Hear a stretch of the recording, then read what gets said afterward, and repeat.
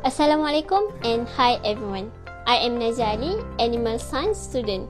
In this video, I will talk about animal welfare. Before that, do you know what is animal welfare? Animal welfare refers to the state of the animal, the treatment that an animal receives in terms of animal care, animal husbandry, and human treatments.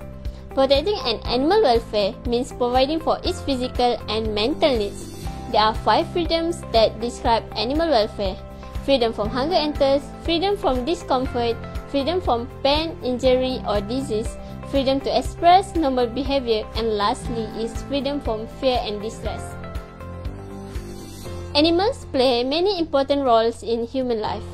They are a source of food, but do you know where they come from? Do you know animals might have suffered from your food?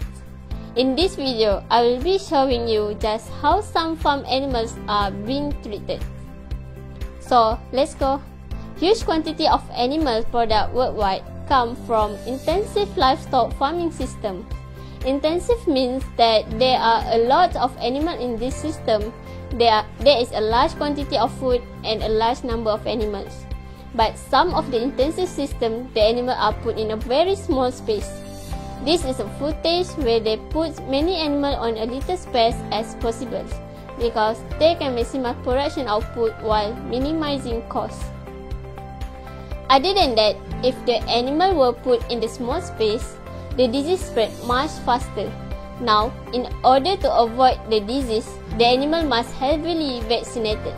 Then, do you have ever wondered what happened in stall when no one seems to be looking?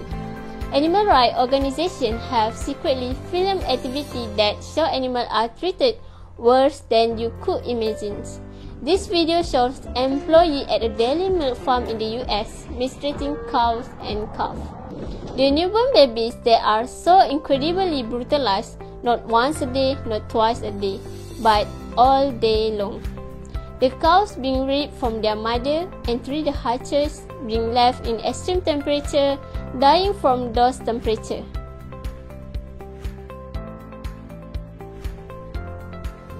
But after this video is passed to the authorities, several action is taken, but in some countries, there are no animal welfare laws.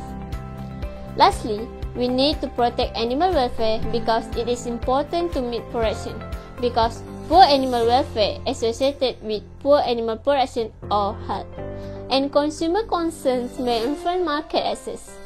Good welfare can be enhanced primarily by providing good management. So, please don't abuse animal and protect its welfare. That's all for today. Thank you.